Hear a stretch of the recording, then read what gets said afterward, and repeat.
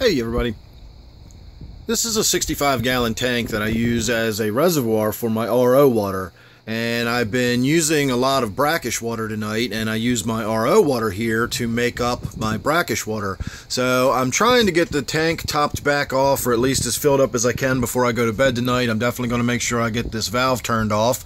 One of these days I'll put a float valve in here, but in the meantime, I just have a mechanical valve that I have to close.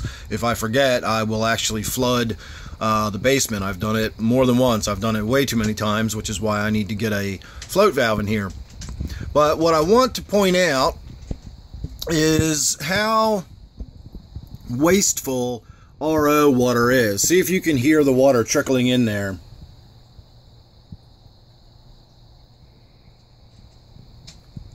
I don't know if you can hear that or not. I can barely hear it, but it's just a little trickle of water coming in through that line.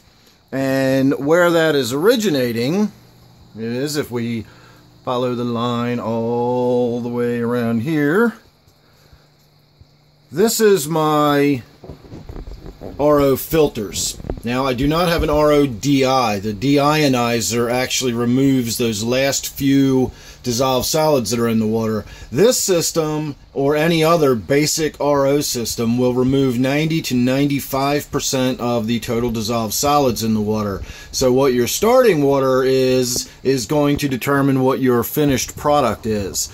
But the thing I really wanted to mention and talk about is the way this filter works. It's not like those filters you have in like the iced tea pitcher or whatever. You pour a gallon of water in and you gotta wait, and eventually a gallon of water drips through the bottom and you've got a gallon of water.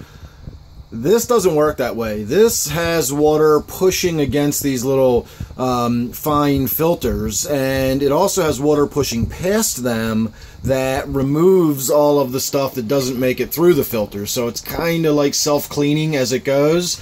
But what you wind up having is this little hose comes over here and winds up going down the drain. And now listen to this one. That one's just pouring away. So these systems are 75% inefficient. In other words, for every 1 gallon of RO water I collect, I dump 3 gallons of water down the drain. So if I had a 50-gallon tank that I wanted to fill, I would have to go through 200 gallons of water to get that 50-gallon tank filled. So that's just something to keep in mind if you're in an area where you're restricted on water, or you're even just limited on water, whether you're actually physically restricted or not.